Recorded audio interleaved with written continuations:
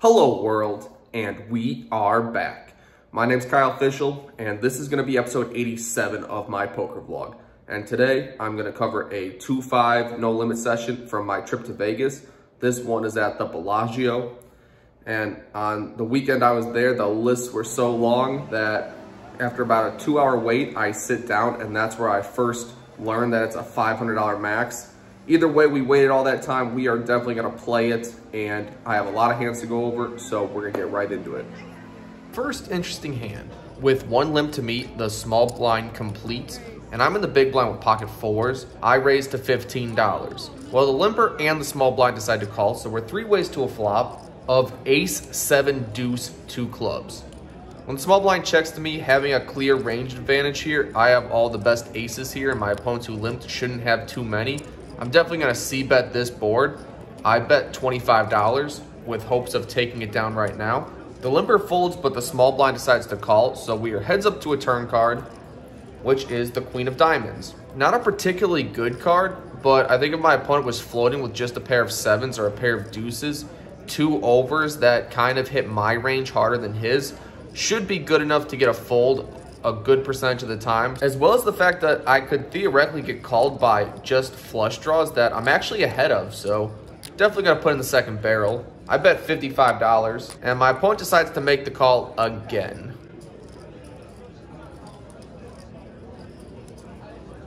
When the river is the 8 of hearts, and my opponent checks to me, not really thinking I have the best hand all too often, I just check it back, prepared to lose, but somehow we are beating King 5 of clubs. So definitely an interesting and good start to this Bellagio session. Next interesting hand.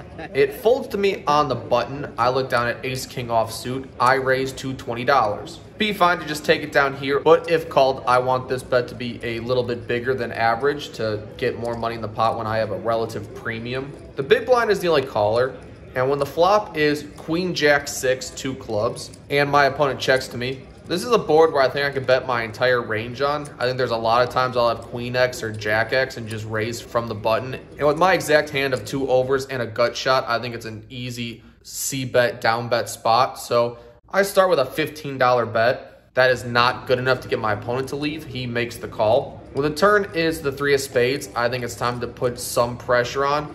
I think a second bigger barrel could get a jack X to fold, as I could easily have a queen. Similar to the last hand, I bet $55 on the turn, and my opponent calls again. When the river is the 7 of hearts, and my opponent checks to me, it is definitely time to give up, I think. I don't think I can ever get a better hand to fold at this point, calling 2 streets.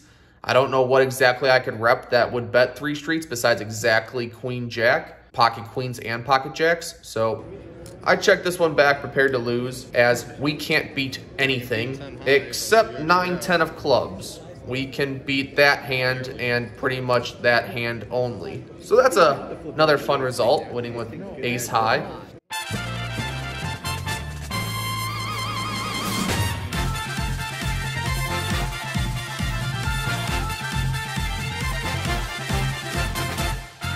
Next hand of note. An early position player raises to $15. There's one caller. I'm in the cutoff with queen 10 offsuit.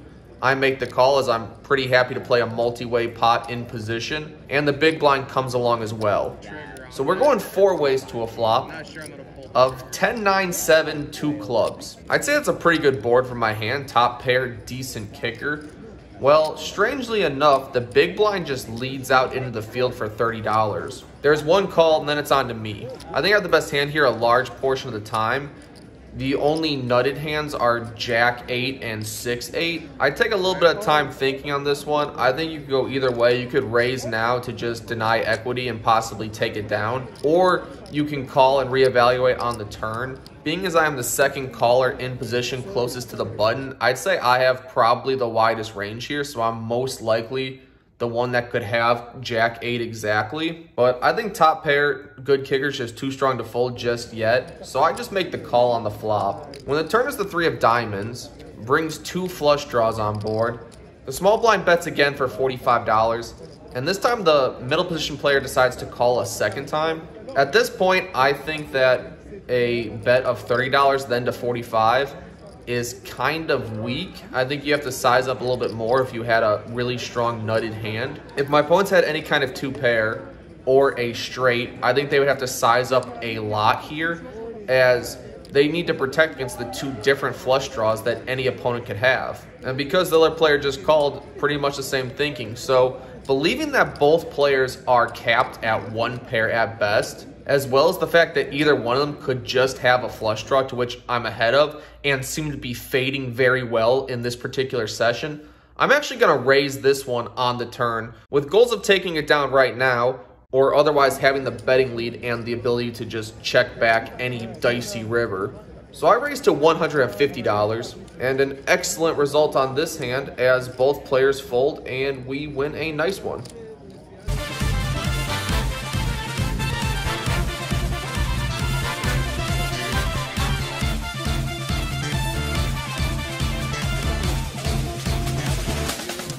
Our stack has grown quite a bit so far in this game. Next interesting hand. Under the gun raises to $15. There's one middle position caller before I'm in the small blind with ace king of diamonds. Definitely gonna 3-bet this one. Would be fine to just take it down pre. Otherwise, I want to build the size of the pot when I have my premiums. So I raised to $65. And in this hand, both players decide to call. We are 3 ways to a flop.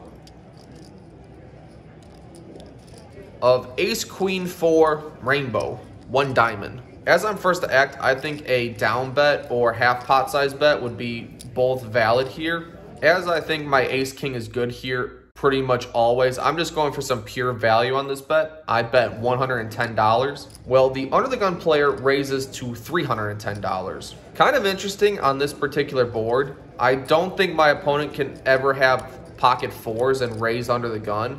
And I don't think he ever has pocket aces or pocket queens, because he would probably 4-bet both of those holdings. I don't really want to just call this bet, as I think it gives me a really awkward stack to pot ratio for the river, to which I think my opponent's going to jam at 100% frequency. And I do think he has the potential to have the bluffs of king jack, pocket jacks, maybe jack 10 suited with a backdoor flush draw. Thinking he could easily do this with ace jack, I decide to rip my entire stack in there, knowing that even if my opponent has a 2-pair combination, I do still have the backdoor flush draw and backdoor straight draw, which makes me feel pretty good, as well as 3 live king outs. So when I rip it all in, my opponent obviously snap calls, and he has ace queen offsuit.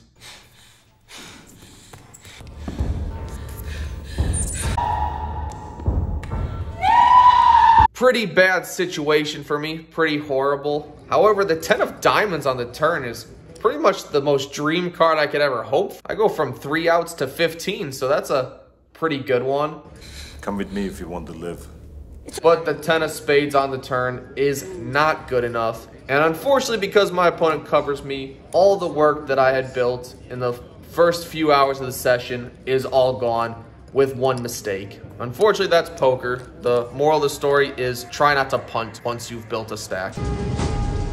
Hasta la vista, baby.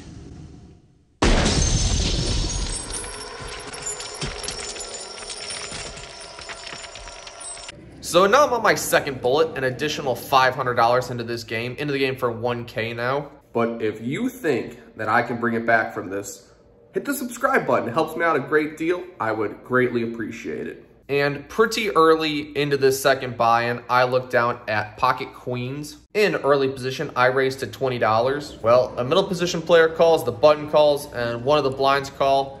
So don't really want to go 4 ways with queens, but here we are. The flop is 10-4 deuce, 2 hearts. When it checks to me, I'm definitely going to size up here. Need to protect against a heart flush draw, as well as the fact that any jack 10, queen 10, 10-9 will probably pay off one or multiple bets. So I start out this hand by betting $55. And the opponent from the last hand raises me again to $260. When it folds back to me, I'm honestly not loving this situation. He's only raised me with 2 pairs in the past and called down with weaker hands. So this is not even the greatest situation for me. However, I guess if you flopped a set of 10s, here's my money, sir. It's not my day. I cannot fold this one. I go all in and he snap calls a second time. I showed on my queens and feel pretty good about it. I'm not really confident. The ace of diamonds is a horrible card, because if I was hoping he had ace x of hearts, that just got there. The river is the 6 of diamonds, and my opponent never shows but throws his cards away. So we are back to almost even. That's how quick poker can go. Boy, that escalated quickly. I mean, that really got out of hand fast. The next hand of note, I'm under the gun with pocket 9s. I raise to $15. A middle position player calls and the big blind calls as well. So we are 3 ways to a flop, which comes 8-8-8, flopping a full house. When it checks to me, feeling I don't have to worry about too much, I think I can down bet this one pretty safely. I bet $15. When both players call, there's a little bit of concern at this point. But when the turn is the 5 of hearts, another safe card, as I should have the best hand here. I think it's kind of unlikely either player would have just called with 10s plus. So we can go for a second street of value, pretty confidently having the best hand. This time I bet $55. Only the middle position player calls this bet.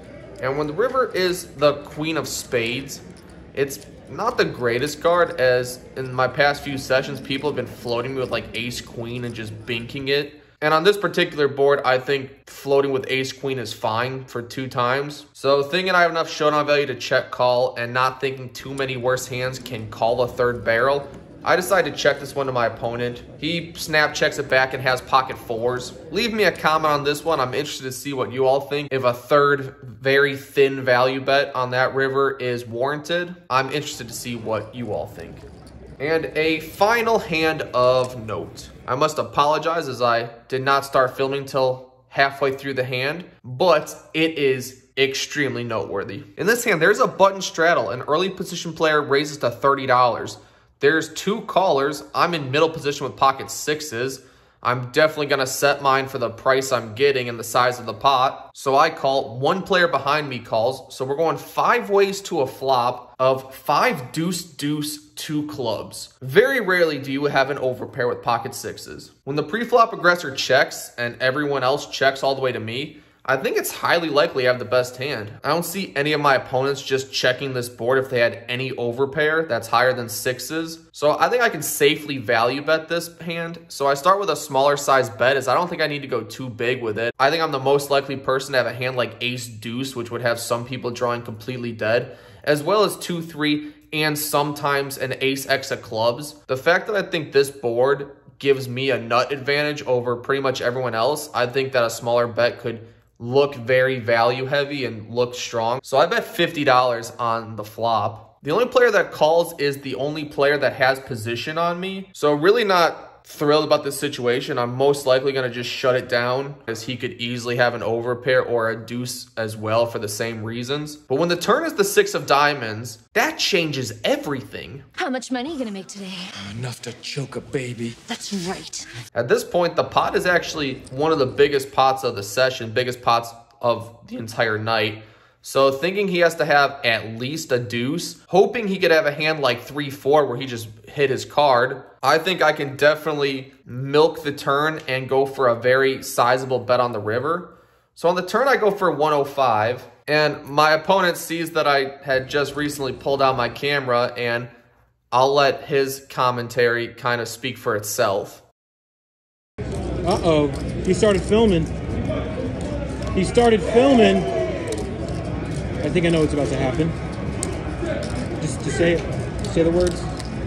And my opponent has almost goaded me into going all in. As realistically, I'm only losing to pocket deuces, as my opponent should never really call twice with pocket 7s. I'm definitely going to go what I think is really big and polarizing in this spot. I think a 2x pot jam is too much, and get my opponent to easily fold a hand like 3-4, which is what I think is kind of likely he has. But the merit, I think, to going 2x pot is I could be bluffing with mixed clubs here. And the fact that I have a massive balanced bluffing range as well as my exact virtual nutted hand here, definitely need to go big with this one. So I bet $410. My opponent actually considers jamming, which I really wish he would, but then decides a very conservative option and just calls. I was the benefactor of a very massive cooler full house over full house. Let me know what you think in the comment section about the commentary and what that river bet size should be, because theoretically I left a few hundred on the table with only betting 410 there, but I didn't know he was as strong as pocket fives. But either way, we will take a very strong win on this session.